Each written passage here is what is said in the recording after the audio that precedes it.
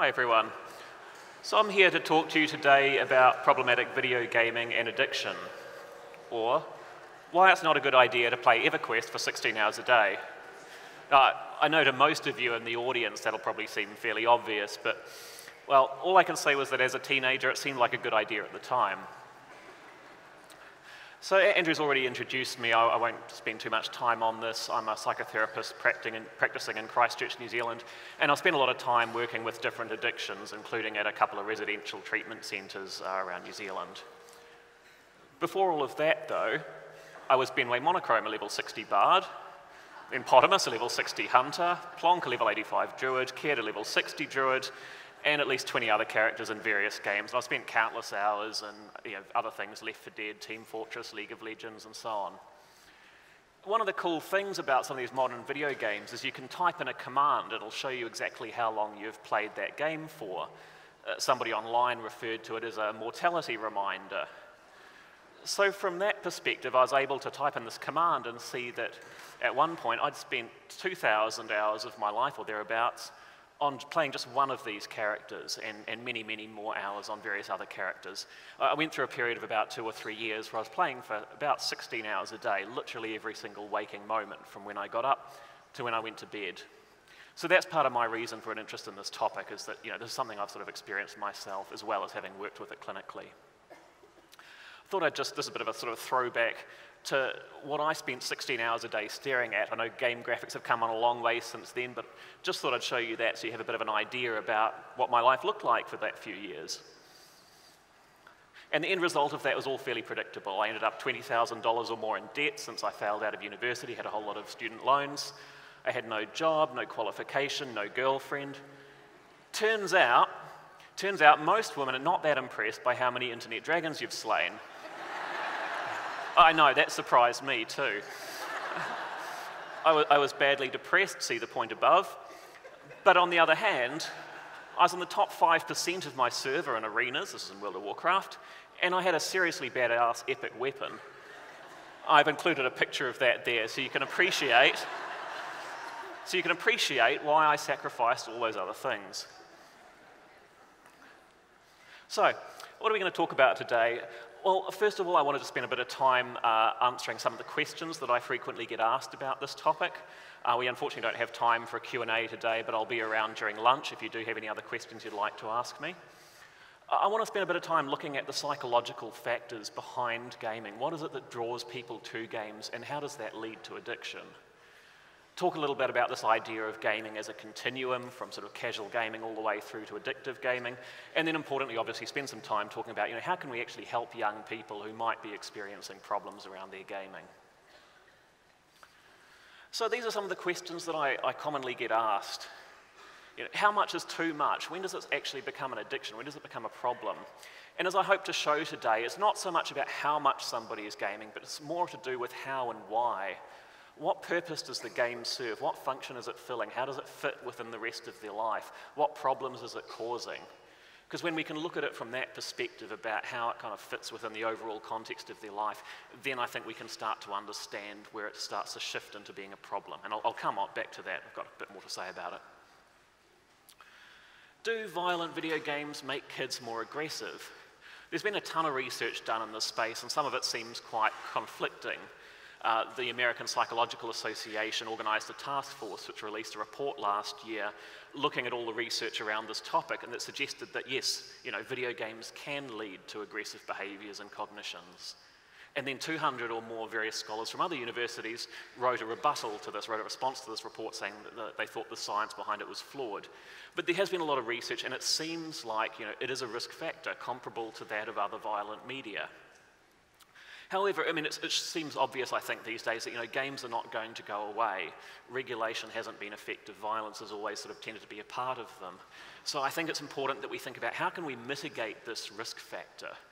And I think, thankfully, many of the ways that we can mitigate this risk factor are similar to how we would mitigate the risk factor for addiction and problematic overuse, which I'll come back to as well. How can I help somebody who I think might be addicted? Well, as I hope to show today, I think that has to start with really understanding why they game. What is it that they're getting out of it? What needs are they meeting? And helping them to find other ways to meet those needs.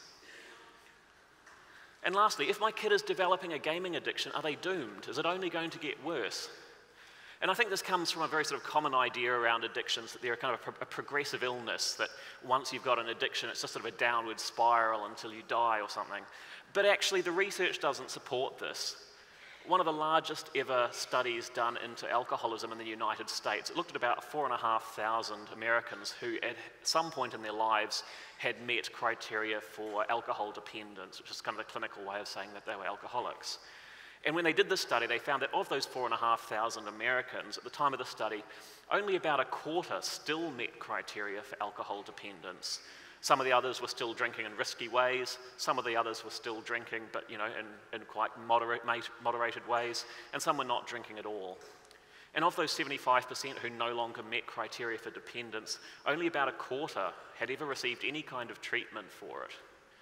And there's been other research done around this for other things, like gambling. And it seems to suggest a very similar kind of numbers, that actually the natural course of addiction for many people is recovery. Of course, there's a number of people who do need some treatment, who don't recover without some kind of intervention and support. And there's a lot of people for whom their recovery might be greatly sped up if they had the right kind of support, which is why I think it's helpful to think about how we can provide that. So just some statistics around problem gaming, so you have a bit of an idea of the size of the problem. But first of all, just to get a sense from this audience, how many people here would play a game of some kind on a phone, tablet, PC, console, whatever, at least once a week? Yeah, good number of people here. That's about average. How many people would play a game of some kind at least once a day? Good number of people still. How many people are planning on using the breaks in this conference to go looking for Pokemon in the venue halls?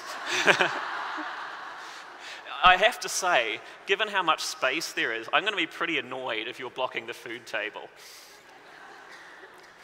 So this is the thing, gaming's hugely popular these days. It's kind of everywhere, and it's not going to go away.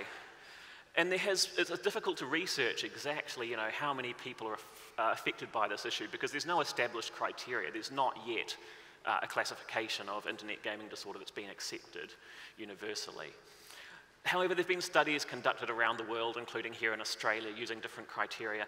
And a lot of these studies seem to come up with a similar kind of number, that somewhere around about 10% of young people aged 13 to 25 are gaming in a way that could be a problem or could be seen as addictive. So, and I'm sure this kind of, probably reflects many of your experiences, that there are a substantial number of young people affected by this issue. So why do people game? There's been a lot of research done into the reasons people game, and specifically the reasons that people game that lead to problems, that lead to addiction. And those reasons seem to be a little bit different from the people who are just gaming for fun, to have a bit of a blast, online or whatever. So one of the reasons that's been identified that can lead to addiction is that games provide players with a sense of purpose and goals. They give them a sense of having a meaningful impact on the game world, of working towards an objective and clearly laying out the steps that they need to take to get there. And this can be a pretty big reason for some people. You think about, especially as like a teenager, it's a difficult time of life. There's a lot of very complex decisions to be made, trying to work out, how do I balance being accepted with my peer group with the fact that I've still got to be kind of reliant on my parent, doing well at school? How do I decide, what am I going to do with my future, with my career? How do I make sense of my sexuality? All these kind of complicated questions that don't have easy answers. And I remember how this was for me at this point, trying to make sense of, what am I going to do with my life? And my dad's telling me I should be an engineer, and my careers advisor at school's telling me I should be a computer scientist, and my teenage brain's telling me I should be Han Solo. And it turns out the local university only offers training in 2 of those 3 things. So we're trying to make these kind of difficult decisions, and you compare that to the game, where it says, this is what you've got to do, this is how you've got to get there. It's very sort of straightforward. Along similar lines, games provide players a sense of kind of achievement and potency of being good at something. Games provide challenges to players, but they're challenges that are designed to be beaten, and they give immediate and often quite sort of substantial rewards to players when they overcome those challenges. So there's this constant and immediate sense of getting better, of being accomplished at something. And again, kind of compare this to the real world, where I don't know, maybe I did all right on that maths test, I got a B+ or something, that feels kind of good. But it's not a very kind of compelling, I think I'm losing my mic here a bit, hang on. It doesn't compel in quite the same way. Or, you know, maybe my rugby team won on the weekend. I mean, I realise that probably doesn't happen as often here, but I'm coming from New Zealand, so hang on, I'm going to see if I can fix this mic a bit, otherwise we're going to lose sound.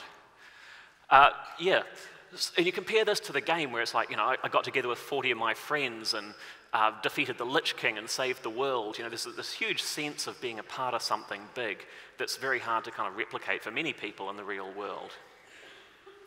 Games these days, especially since most of them are online, also provide a real sense of community and belonging.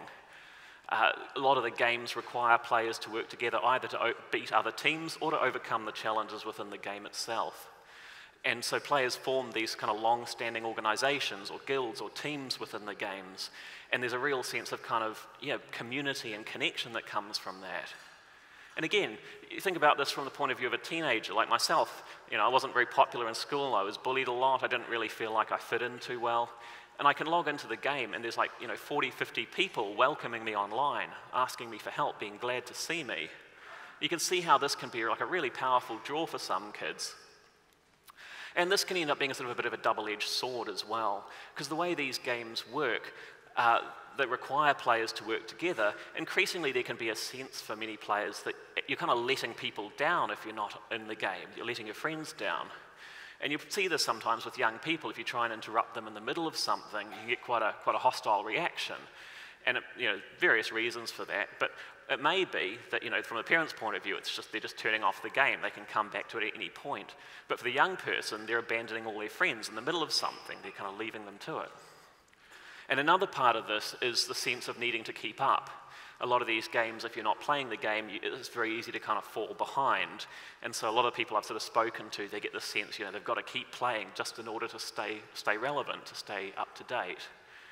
And this is becoming increasingly an issue with some of the free-to-play games that we're seeing, where gamers can pay real money in order to progress in the game. And I had a couple of young people I worked with who've ended up, you know, racking up quite substantial debts because they're paying money in order to get ahead in the games, just to keep up with their friends. Another thing that games provide is a sense of freedom and escape. Modern games are incredibly immersive. It's very easy to lose yourself in the world of the game. So for somebody who might have a lot of stress going on in their life for whatever reason, or they've got anxiety or depression or things are difficult at home, games can provide an amazing way to kind of block all that out for a while, to just get away from it. And this can be another reason that people get sucked into the games, find it hard to step away from them. And lastly, games can also provide players with a sense of a different identity. Sometimes in quite a literal way, like some of the games I played, where you actually take on the role of a character in that game, and while you're playing, as far as everyone else is concerned, you kind of are that character.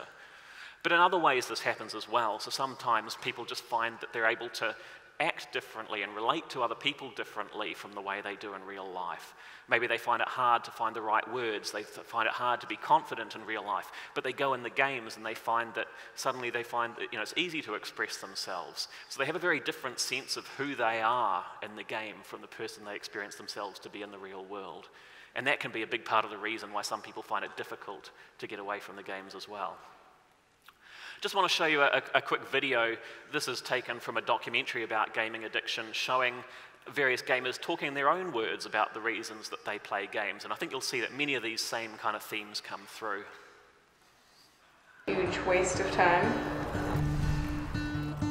What does it do for you? I just get to pretend someone for a little bit, you know. Just like, you know, if I wanted to be a movie star per se, I get to kind of be a movie star in this world. He uses it as a coping skill. Since he bought World of Warcraft, I can think of one day that I think he hasn't played it. When do you know when to call it quits for a day? Yeah, that's probably the hardest thing about the game. I don't know when to call it 48 quits. plus. Yeah. Would you say comparatively with you versus other players, do you take this game more serious than other players? No, I don't think so. I think I just know how things work, and not more than anyone else. I'm just saying, like, I know what I'm doing out there, and I know the people I need to be grooved with to get things done. And fortunately, this is a fun way of getting things done. So. Not so easy in real life sometimes, but there's less hassle. The objective's right in front of you, really. You have more control over it, I think. Interact with all my friends. It's a way to release your inhibitions. You can act however you want. They don't know the real you, So you don't even have to be who you are. You can create a persona. You can come home, turn off reality, and live in a fantasy world. I'm a lazy daydreamer guy. I like experiencing things that I can't experience in this world, and being in games like Warcraft and other MMOs I played gives you a whole chance of a whole different world. When I've had a rough day at work and I don't feel like dealing with people, I can go off and fly around the Outland for 2 hours just farming. That, to me, is a real freedom. To escape into a game. People that don't have money in real life can go in the game and be wealthy and buy items and have things and experience those same psychological rewards of having money and assets and items and things. And when you're in a situation where your needs and desires are fulfilled day after day after day in a very easy way, because attaining these things within the game is super easy compared to how it is in real life. It's no wonder why people just get sucked into these and play them day after day after day. What did you start The best thing about online games is the people. The community aspect of it just drew me in. It's a sense of community. It's just like a community. It's a community. It's just like a basketball team or a soccer team. You hang out together, you practice together. Playing online games lets me meet people from all over the world. From Texas, Atlanta, California, Nevada, Germany, Japan, France, Australia, Canada. You don't even have to step outside your door or meet other people in person. You can get online and talk to people that you'd never ever meet in their normal course of your life. It's not just about the game when it comes to a massive online community of people. You're not logging on to play the game after 3 months. You're logging on to play with your friends playing a game. So you see in these people kind of talking about their own experiences, many of these themes coming through, people using it to escape, to create a different sense of identity of themselves, for the community, for the sense of control and achievement. All these kind of different things. I really recommend looking up this documentary. It's free to watch online. Some really, really useful stuff and interesting anyway, just seeing people talking about their experiences with gaming addiction. So, how does it actually become a problem? How do we get from casual gaming through to an addiction? Because obviously a lot of people play games, and for many of them it's not a problem. So we've got this idea of a sort of a continuum, that at one end you've got people playing in this very casual way, all the way through to addiction. And somewhere in between is people who play a lot as a hobby but don't really experience any problems from it. So as I've illustrated, gaming meets a lot of different psychological needs, this need for belonging, for escape, for identity, and it meets them in a very easy and very consistent way. And this is a common feature with many addictions, is that it provides a very consistent, very reliable experience that's easy to attain. So other activities that meet psychological needs, other hobbies, other interests, very often it's not as easy to engage with them, and it's not as consistent in what you get out of them. So this is one of the things that makes gaming very compelling. And when games become the only way in which a person meets a particular psychological need, that's when other areas of that person's life might start to suffer. So when that starts to happen, somebody who's developing a problem with gaming might start to think obsessively about the game, even when they're not playing. With young people, you'll see often they're talking about it, they're watching videos, they're watching other players play, they're reading about it. I got to the point, and I think other people I hear about have done this too, where I was dreaming about the game. And I have to admit to a certain degree of envy for players today, because at least their dreams will be in a lot higher resolution than mine were.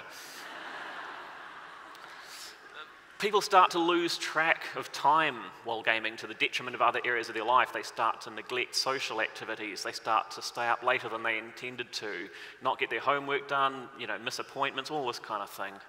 And they might start to become agitated or depressed when their gaming is interrupted. I'm sure many parents are familiar with that experience. And they start to perhaps develop a tolerance, needing to play for longer in order to get the same sense of satisfaction. And importantly, they start to use gaming as a coping strategy. And this is where you start to get the sort of the self-reinforcing cycle going on, because as the gaming starts to cause problems in their life, that creates, painful feelings. So maybe they don't do as well at school. Their teachers are getting upset with them, they're getting rejected by their parents or their peers, they're getting frustrated, and they start to use the game as a way to deal with the feelings that these problems are creating for them. That's how it starts to become an addiction, and at this point people might actually start to experience withdrawal symptoms when not playing, including depression, anxiety, or difficulty concentrating, and they continue to game even though they may no longer actually enjoy it. And I remember reaching a point like this myself, where I sort of suddenly struck me that, in order to make any progress in the game, I was having to do the same repetitive tasks over and over and over. And I realized this is basically just like a job, except I'm not getting paid for it. Although, in hindsight, it kind of worked out because I sold my character on eBay for about $300, which I worked out, I did the calculations. I was getting paid about 15 cents an hour. So maybe not a very sound financial decision. And at this point, people might start to neglect other areas of their life to a critical degree. And you see sort of examples of this in the news, the really extreme situations. A young guy in Korea spends 72 hours on a gaming binge and dies of a heart attack, or a couple in China who neglect their child to the point that the child dies of malnutrition because they're so caught up in the games that they're playing.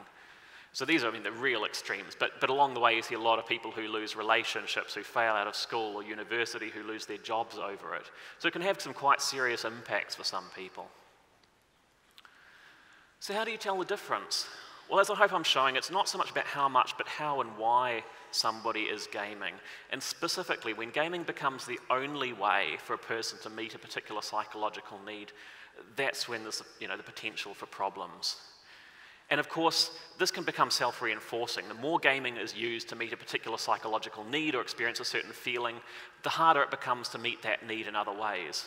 So the more time I was spending online with my guild, building friendships in the game, working together with my friends there, the less time I was spending with friends in the real world. And so I started to become more and more socially anxious. I started to feel less and less confident because I wasn't actually developing the social skills in the real world. Or similarly, the more time I spend kind of perfecting my skills in the game, playing arenas and stuff like that, the less time I'm spending getting good at other things. So if I step away from the games, there's a sense that I've got a lot less to go on with. There's a lot less kind of confidence in my abilities. So it starts to become this kind of self-reinforcing cycle. So how can we help young people with this issue? Well, I think it's important to recognize this first of all. Like with any addiction, a person has to come to the point of realizing it as a problem for themselves, which is a really frustrating position to be in as a parent or as a clinician, somebody who wants to help. But ultimately, we are quite limited in what we can do. However, we can help them start to come to this realization for themselves by helping to sort of prompt the right questions, and we can prepare them. We can give them the opportunity so that when they do recognize it, they know what to do about it. They've got some way to kind of step away from the games. So it's crucial that they know that the support is available and alternatives are available when they're ready to make that decision, when they're ready to seek those things out. So I think some of the key ways that we can help are around helping them to explore and understand the gaming and its function in their lives so that they can reach this point of sort of realizing that maybe it's not actually giving them everything that they want. We can help by reducing and eliminating perpetuating factors. We can help through our own modeling, and we can help by supporting alternatives. So let's spend a little bit of time talking about some of those.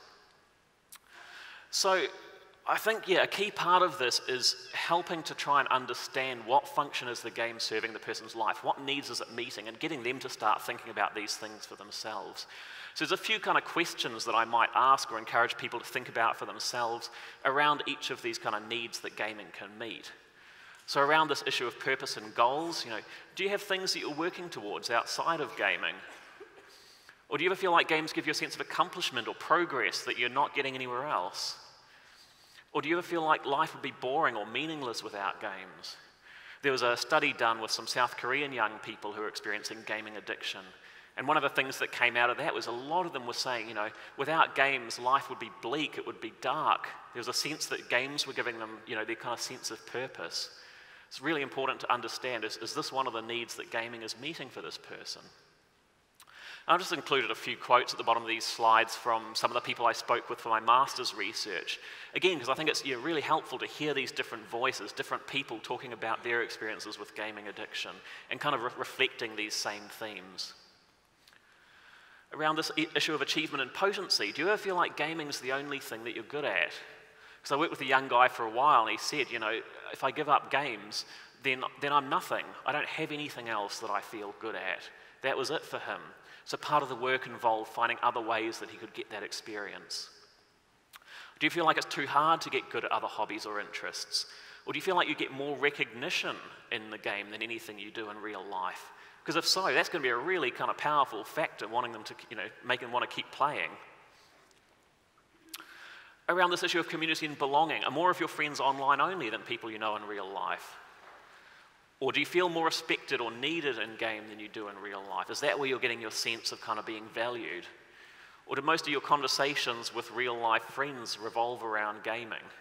And I think this one's, it can't overemphasize enough this community aspect, because this is one of the things, obviously, that everybody, but young people in particular, are looking for, is a sense of belonging, a sense of being part of something, and games can very easily provide that. Around this issue of freedom and escape, do you sometimes play games to get away from difficult feelings or stresses in your life? Or like it's hard to relax or have fun without games? Or do you sometimes feel better just thinking about gaming or planning to game? And one of the young people I spoke to for my master's research, he said, you know, the earliest photos I have of myself, about age 4, age 5, he said, I'm sitting holding a gaming controller. And he knew why too, because his parents would often fight. There's quite a lot of emotional abuse and alcoholism with his parents. And as soon as their voices would start to raise, he'd go into the next room and fire up the console because he could, you know, focus on that. It would take his mind off what was happening in the next room. And this is a bit different from some addictions, a lot of other addictions which don't develop, you know, until later in life. But kids as young as 4 and 5 can start using games and technology as a way to kind of cope, as a way to switch off from things that are happening outside. So this is where, as I'll come back to, you know, being aware of the perpetuating factors and trying to minimize those can be an important part of helping as well. Around this question of identity, do you feel like people know you better in game than they do in real life? Or do you like the way you are in game more than the person you are in real life? Because if you do, it's going to be really hard again to kind of step away from that.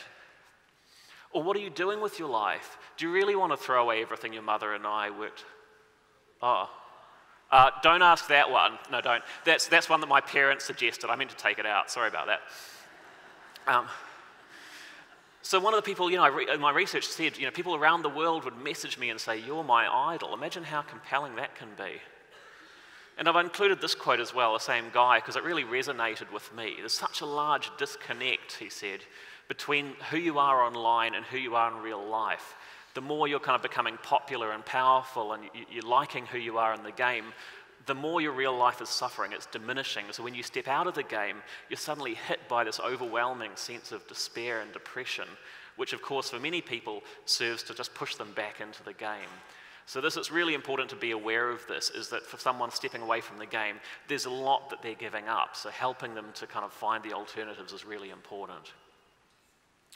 We can also help by reducing or eliminating perpetuating factors. So some of the kind of perpetuating factors that we need to be aware of are lacking the means or support or the encouragement to engage in meaningful activities.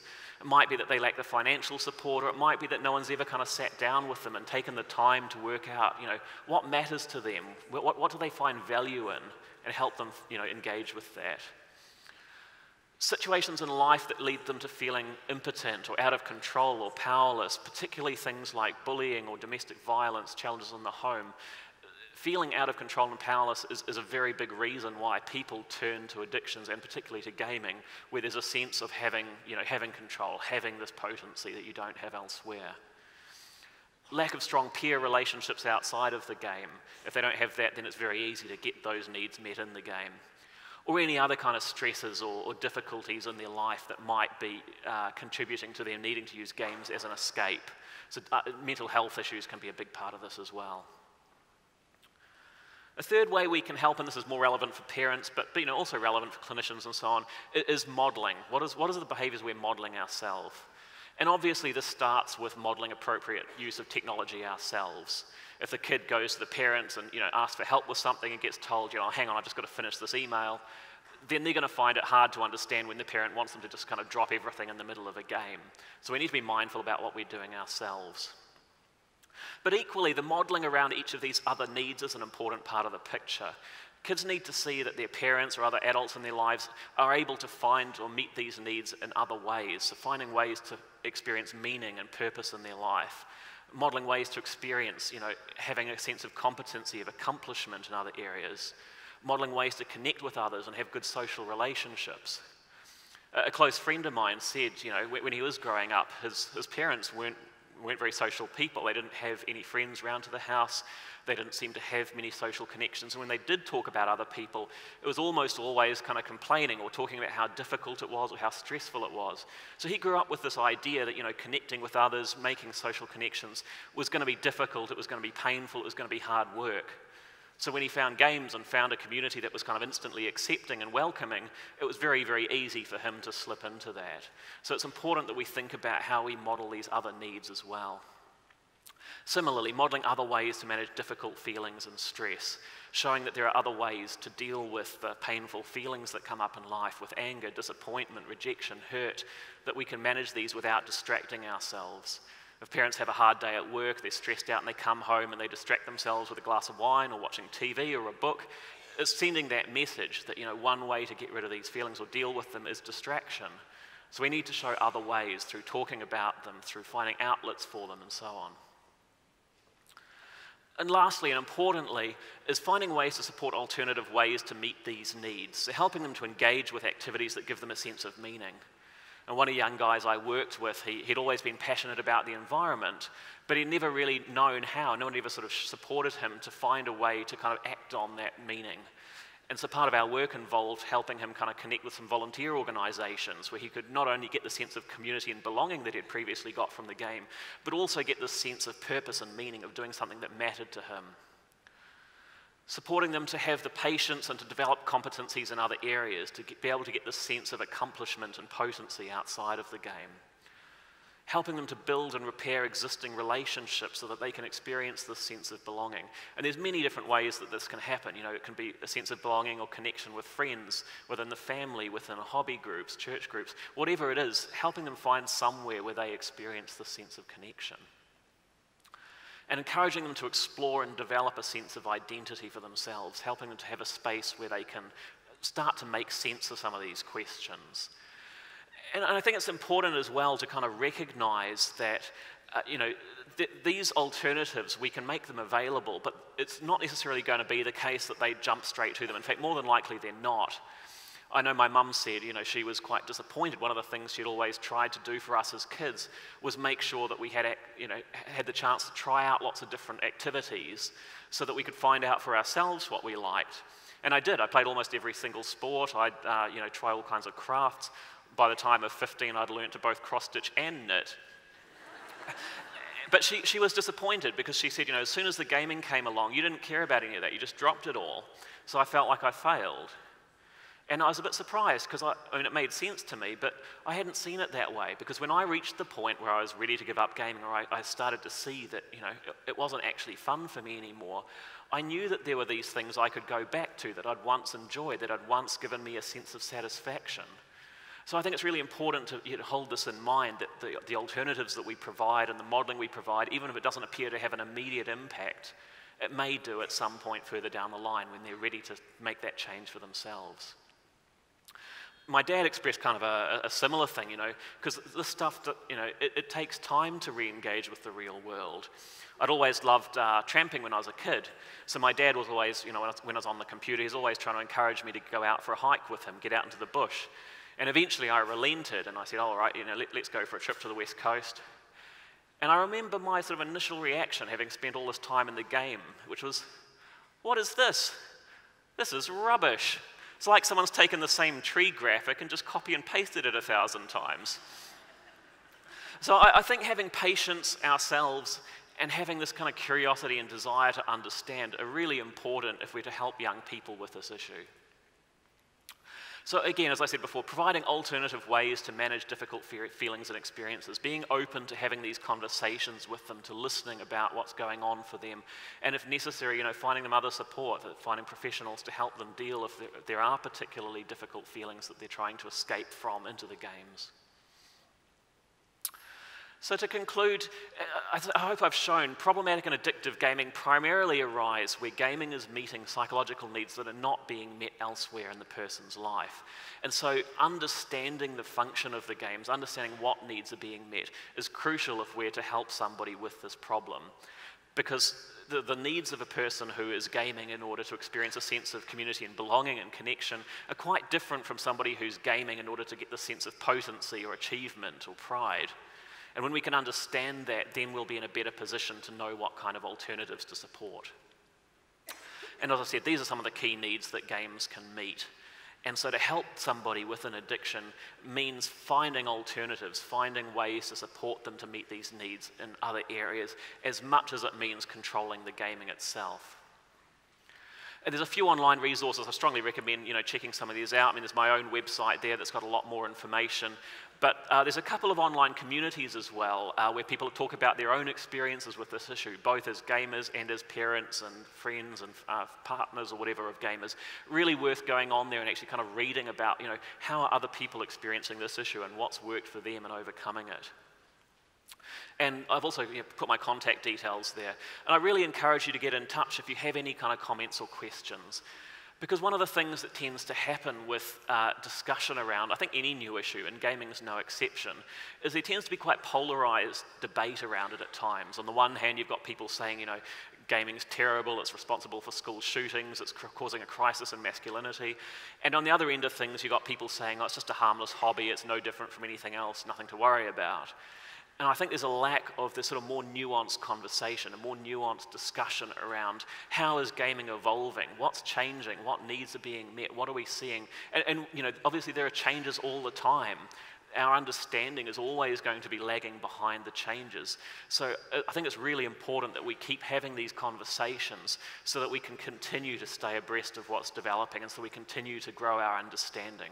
Because I think when we really get to the heart of what needs gamers are meeting for people, what needs are being fulfilled, then we'll be in a position to help them step away from the games and back into the real world. Thank you.